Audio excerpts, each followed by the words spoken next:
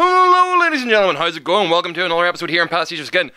This is something new for me because I needed to show this. I did not know this was coming. This just went up onto YouTube about 54 minutes ago and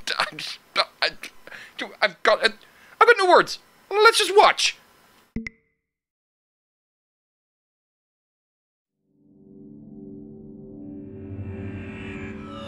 Yes, Square Enix, we know you're our friend. We know it's Final Fantasy 12, but I have no idea what you're doing with it. So, guys, if you didn't already know, Final Fantasy 12 is a PS2 game, and it was gorgeous whenever it came out. And if you had taken the PS2 game and ran it through PS2 emulators, using the upscaling that was available to it, the game itself actually scaled quite beautifully for HD resolutions.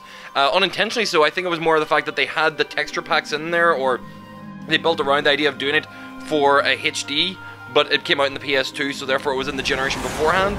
So this obviously is gorgeous. It's not something that's new to me to see, but it's really surprised to see it advertised for the PS4.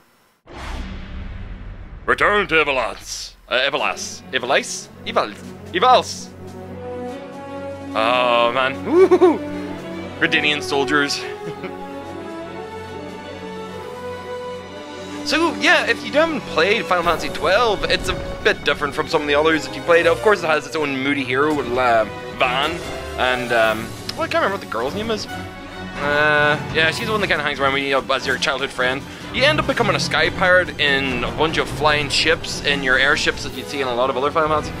The combat in it, as you can notice, is a bit more like Final Fantasy 13, and a lot of people complain about 13's combat whenever it came out, but it wasn't the first time you kind of like lost that direct control, motion by motion, action by action.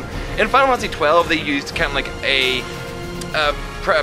proxy system that you kind of like queued up a series of actions that you end up having more and more control over the game as you went along.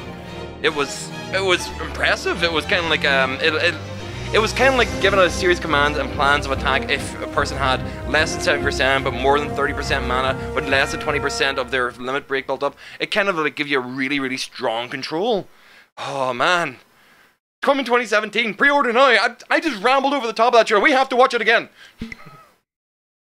Oh, good God. I'm really excited to see Final Fantasy 12 getting a re-release. Admittedly, I'd rather see Final Fantasy 8 get a re-release because they've already done 7 and they're going to be doing the remaster of 7. But this is still cool as fuck, guys.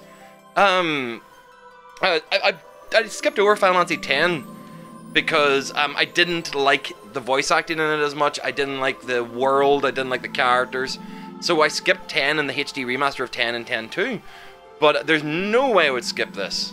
So the way I was describing the combat system, where you kind of have all the pre-ordered system, and you see that like dashed line that follows across to your opponent, was very, very reminiscent of Final Fantasy 11 more than anything else, which was the MMO that came out before Realm Reborn. It finally gave up the ghost, I think, sometime last year, where they finally shut down at least the PS2 servers, which were kind of impressive for it to be like a long-running PS2 MMO. Majority of players, I'm sure, that were still voted about it were only on the PC version, but this seemed to have run.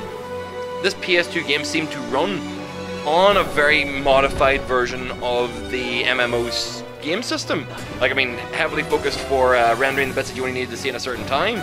I played through the story to a fair degree. I think I got lost in a forest with the bunny girl that's in this.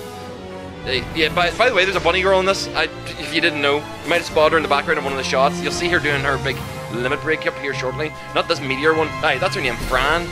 So you'll see her doing hers very shortly. I think this is it here. Yep, Shatterheart.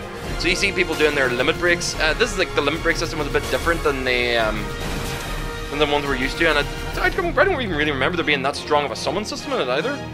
Jesus, I've got so many things I could talk about in Final Fantasy 12, and I don't even know it that well. By naming it the Zodiac Age, I'm assuming they're doing it kind of like they did with the international release of Final Fantasy 10, which was Final Fantasy 10 International, or but like the same with the Kingdom Hearts games International. It's just to make it so that we're not getting exactly the same game again. We're getting to something that's probably added on, a little bit more touched up, and it's also, instead of just doing the slapping the HD remaster on the side of it, because there's plenty of people who obviously missed out in 12. 12 would have been at the tail end of the PS2's life cycle, really. I'm pretty sure it was, I think it was in a time period whenever there was a lot less attention on the JRPGs, because there had been a large gap from 10 to 12.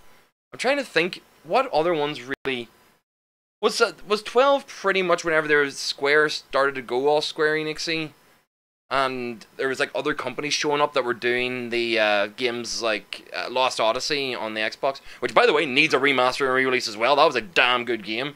And Last Remnant, and then Infinite was it Unlimited Saga or Infinite whatever the hell that other one was. Infinite Undiscovery.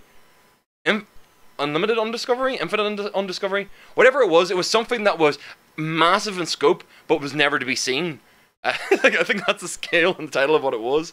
So, guys, this was a quick react video. This is all I could do to quickly kind of throw something together, because this only came up 54 minutes ago. I'm sure we will get so much more news about it, but the pre-orders, of course, are already available for the release of this in 2017. I'm hyped. Let's see it come out next year.